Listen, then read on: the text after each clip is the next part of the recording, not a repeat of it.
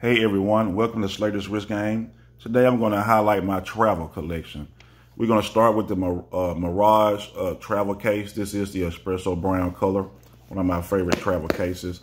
And in this case I have my Tag Heuer Formula 1 for casual events.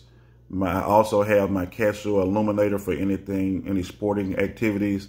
And I have my Tudor 1926 for dressy events. So these are the watches I will be traveling with. So tell me, what do you think about this travel collection? What would you change? And what watches and cases do you travel with when you go out of town? And I'd also like to give a special thanks to all the service members who are currently serving and who have served in the United States Armed Forces, because this is Memorial Day weekend. So thanks for watching this short, and I'll bring you another video soon.